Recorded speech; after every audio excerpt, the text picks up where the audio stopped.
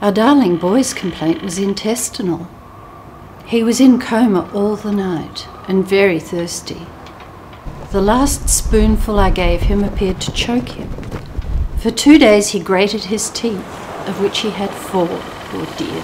His tongue looked all over white scales, and it seemed to rattle against his teeth. He was nothing but bones, only a shadow of himself.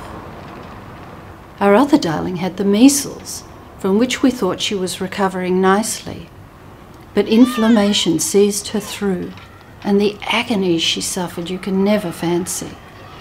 We applied a linseed poultice and a mustard plaster to her chest. All of no avail. Her heavenly spirit was in a haste to join her brother and meet her God.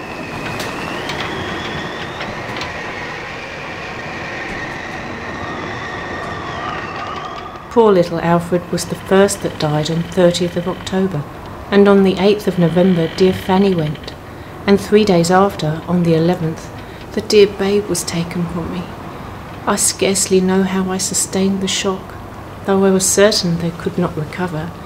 Yet when poor Fanny went, it overpowered me, and from the weakness of my frame reduced me to such a low nervous state that for many weeks I was not expected to survive. It seems I gave much trouble, but knew nothing about it. And though I was quite conscious that the dear boy and Fanny were thrown overboard, I would still persist that the waters could not retain them, and that they were with me in the berth.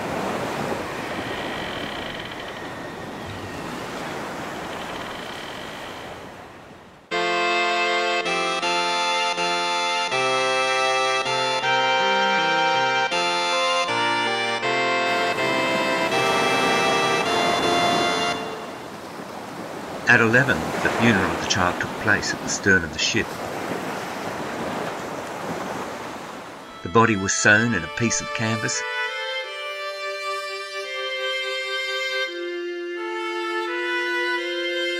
and weighted, laid on a board and covered with the Union Jack.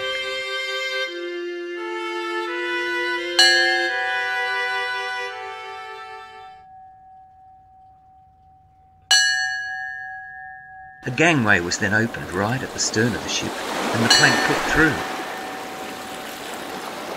The child's parents and myself, the doctor, the first mate, 3 apprentices and the captain, who led the burial service, were the only persons present.